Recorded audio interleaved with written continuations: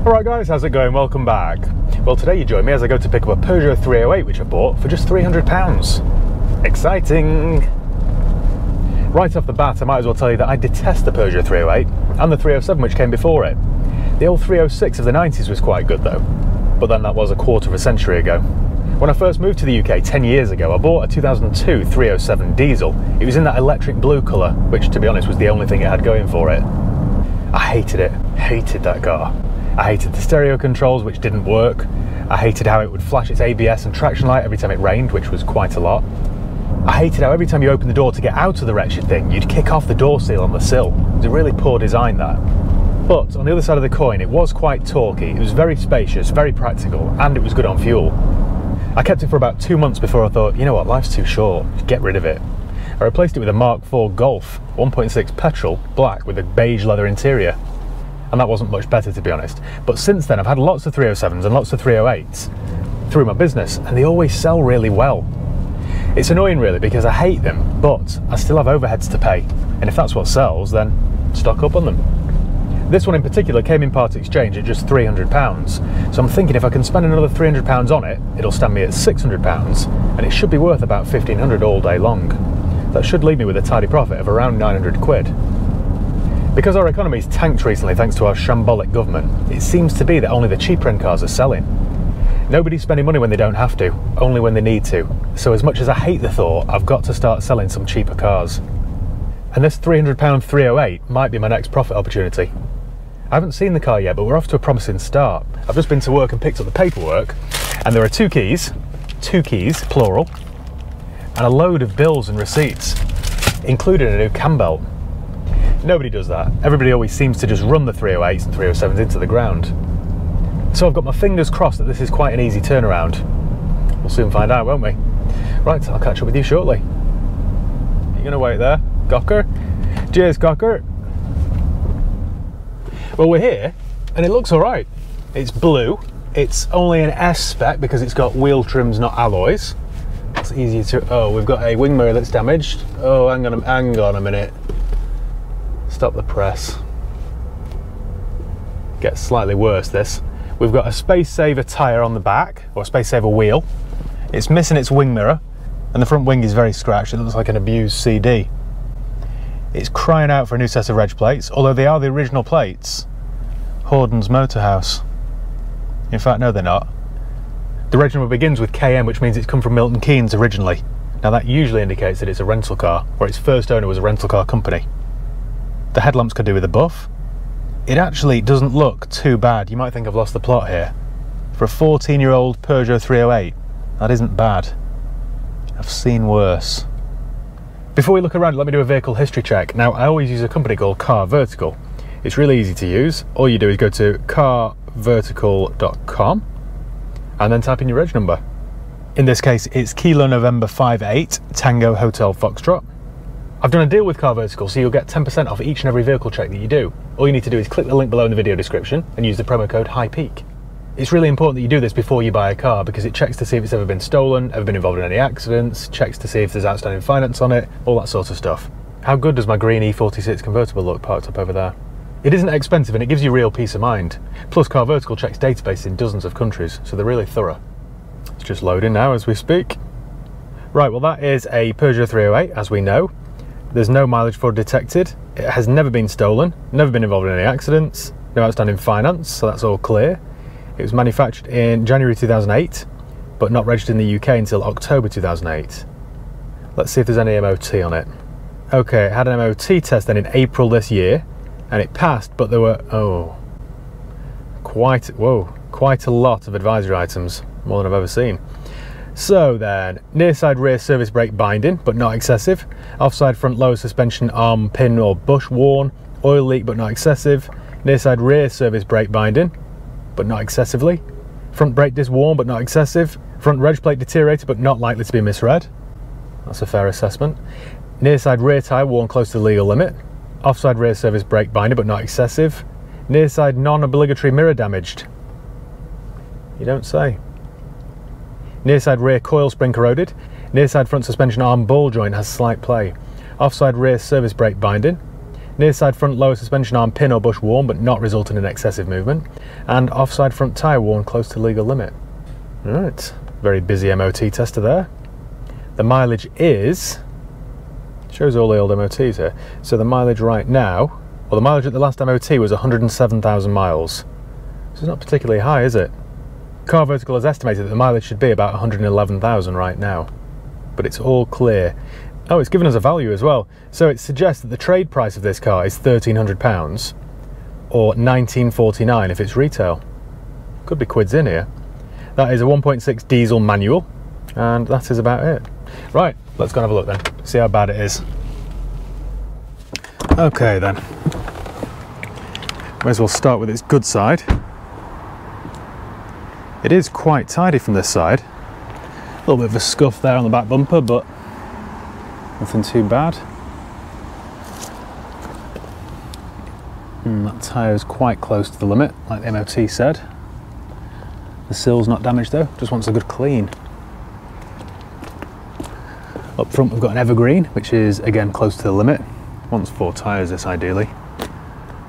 Quite tidy though. Set of reg plates will transform it, buff the headlamps, do some touch-ins.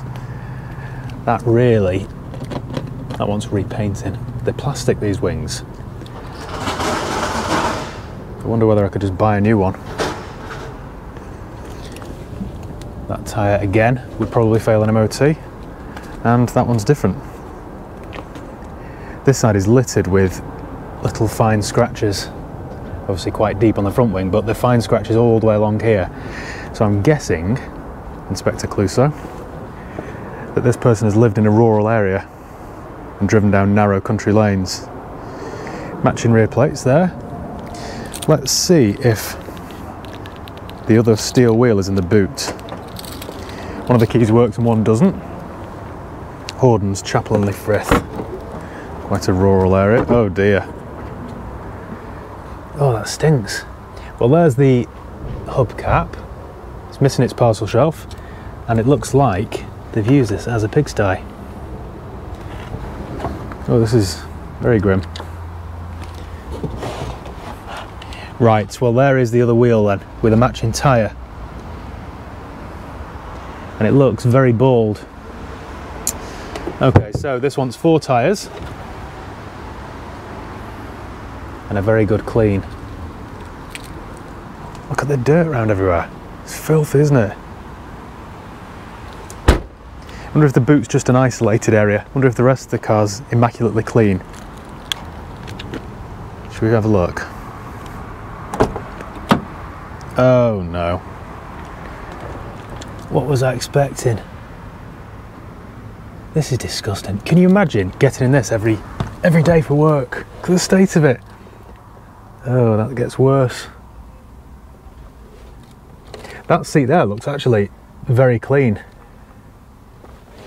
And the back seats look like they've never been sat in. What's that? Ah, an ashtray, right. It's missing its ashtray there.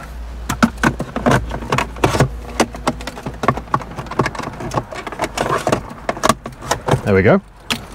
I am basically a mechanic. Well, it stinks. It smells of straw. Let's check the mileage. Radio 1. So they were youngish. It's not an old person's car, this. 115,000 miles. Okay. Where's my glow plug light? Why is there no glow plug? Engine light, please go out. Oh, gone out. And the fan works on all speeds. It's very unusual for something French. Well, my clutch feels okay. Not rattling.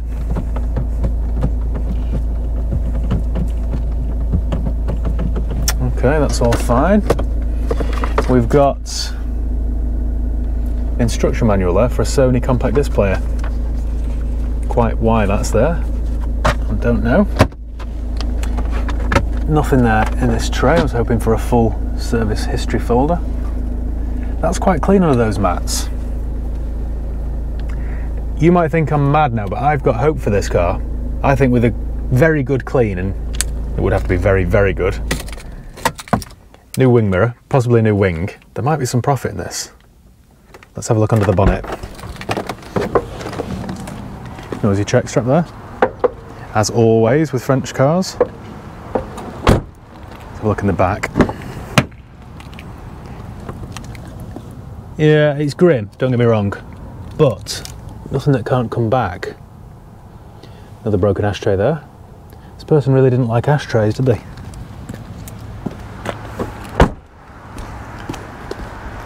Can't wait to see this once it's clean.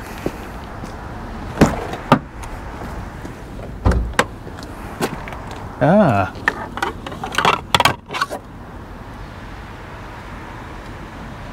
We've got, although it looks broken, doesn't it? We've got a wing mirror cover there, in primer.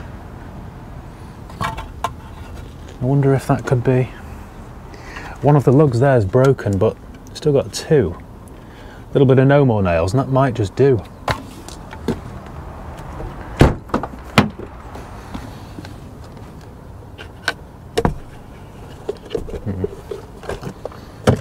I'm sure with a little bit of... yeah, deal with that later.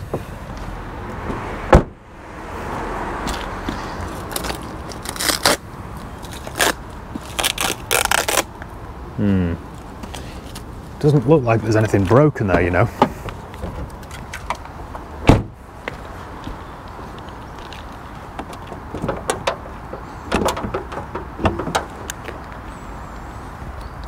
The old trusty 1.6 HDI. Well, it all looks quite straight under here, actually.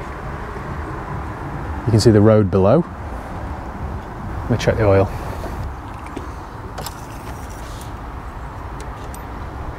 Black, but then it's a diesel, so you'd expect that.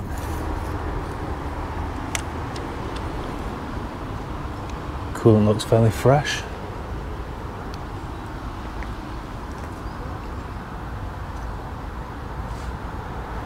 This might just be okay.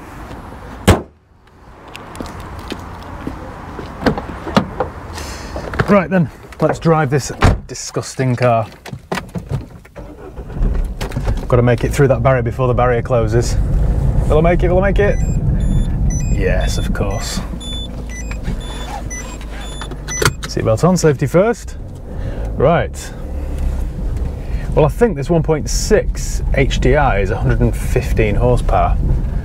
Could be wrong, but I've got that figure in my head. So it should pull quite well. First gear's good. Pulls all right, the turbo's engaging. Second gear, no crunch. Third gear's all right. Drives in a straight line. It's not knocking. Doesn't have a blowing exhaust. I've got no warning lights on the dash whatsoever, which is a massive surprise. This drives all right, you know. It is disgusting, it's filthy and it stinks. It smells of animals. And I'm really wary about what I touch because everything looks sticky and disgusting. I don't even want to think about what that is in the cup holder. So far though, so good. Do the windows work? One does. Well, I'll be. Got a full house. Fourth gear's fine. Fifth, no crunch. I'm quite impressed, you know. I think what I'm going to do with this is, oh, there. Need to allow a bit more braking distance because I'm aware that I've got 4 tyres which are quite close to the legal limit. Yeah, I think what I'll do with this is take it to the local car wash and then run away quickly before they see me. They won't thank me for this at all. And then in a day or two, pick it up and then crack on with it. I think I'll order a fresh set of number plates from Harrods. I'll order 4 cheap budget tyres. I'll get the wing mirror cover painted and I'll look on eBay for a new replacement front wing. And I thought there should be plenty of those on eBay. If I can try and find one in the right colour, it'll save me some money on paint. So if I could keep my spend to around £400, it's already increased from the 3, does need a little bit more work than I anticipated. If I could keep my spend to £400, give it a little service, run it through MOT, should owe me £700. This is one of those double your money cars. If I can't get £14.95 for this car, then there is something wrong. Have they got a CD? What have they been listening to? Dodie, Build a Problem. Never heard of it. Let's play it, shall we? I'm intrigued. We've even got a quarter of a tank of diesel. Unless it's got a faulty gauge. I run barefoot, shoot. Could it be different? Sounds depressing. Let's give the old air conditioning a test, shall we? Stand back because it's going to blow a load of dust and straw at me.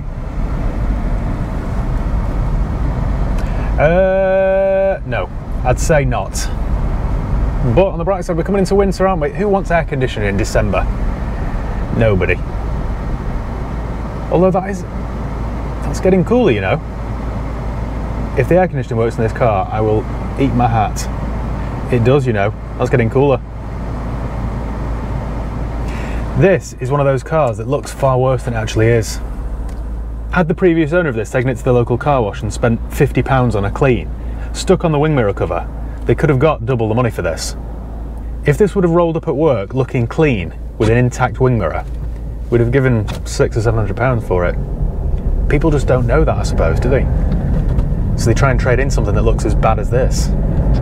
Had I not driven this or seen that it had a little bit of history and a fresh cam belt, I might have just crushed it. Which would have been a bit of a waste because there's 2 or 3 years more life left in this. Right, well I think that I don't really need to drive it any further. I've seen enough. Let me go and drop it off at the car wash and then run off. Right, I'm at the car wash now. I need to make a fast, discreet getaway before anybody sees me. I'm quite embarrassed to drop this car off. Right, I'm going to go for it.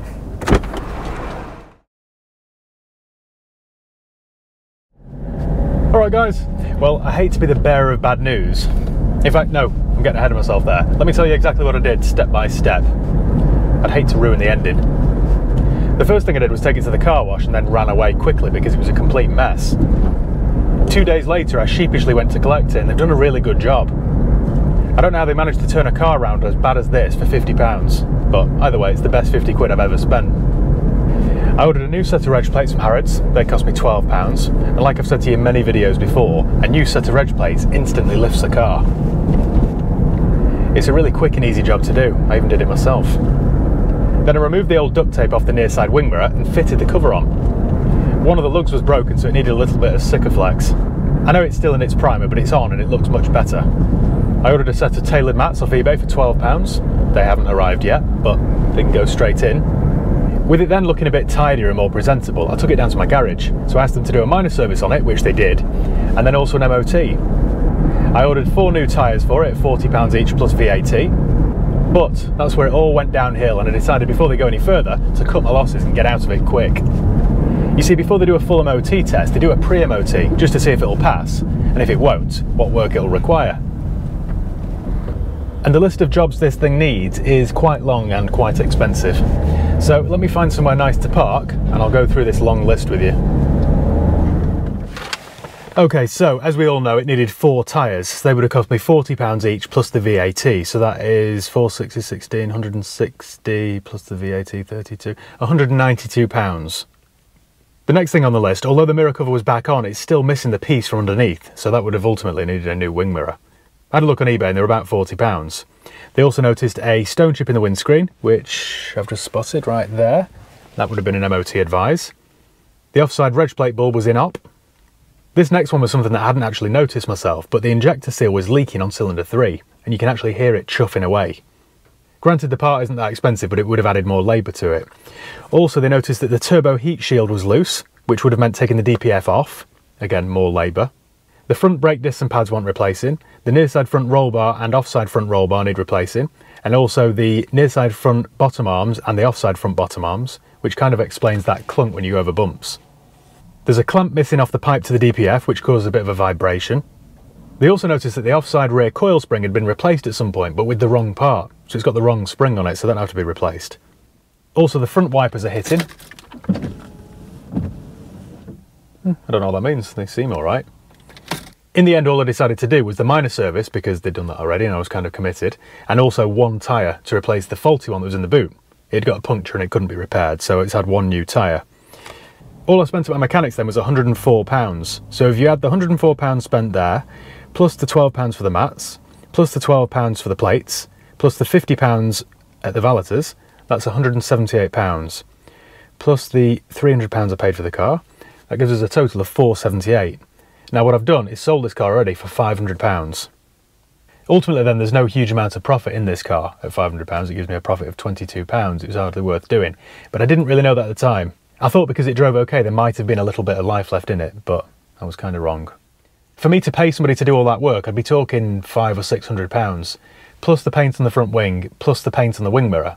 You'd be talking £650, £700, and it just wouldn't really be worth the hassle. So in the words of the late Kenny Rogers, I think you've got to know when to hold them and know when to fold them. I'm slowly learning, aren't I? All it's taken is a decade. Imagine where I'll be in another 10 years. Right, well, thank you once again for watching. Make sure you give the video a thumbs up if you enjoyed it. Make sure you subscribe if you haven't done already. You can follow me on Facebook, Instagram, Twitter. I'll leave the link below. And yeah, cheers guys. I'll see you next time.